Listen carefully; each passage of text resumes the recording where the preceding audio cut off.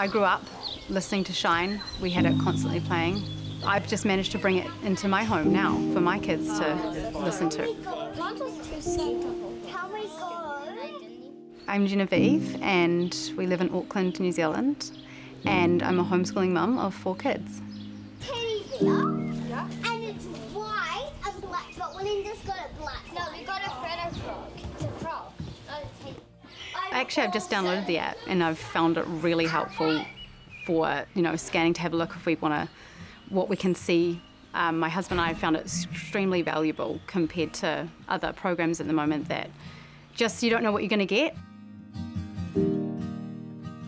We've just recently put it on an iPad for the kids, and it's just so handy to have them to be able to watch a show while someone else can kind of put it on the TV.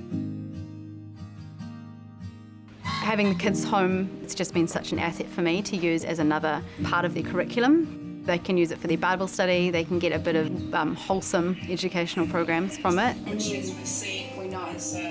I found it super helpful that it has on-demand feature because being a mum, I miss shows all the time, can't be there when I want to be.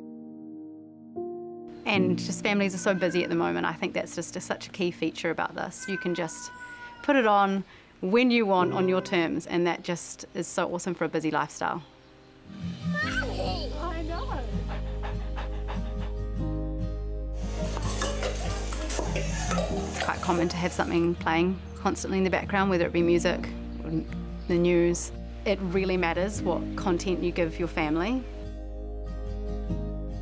I've even seen it in just a week of watching something that possibly we wouldn't always choose, and then you do see that come out in them, so it's just being rest assured that's going to teach them some good values and add to their character.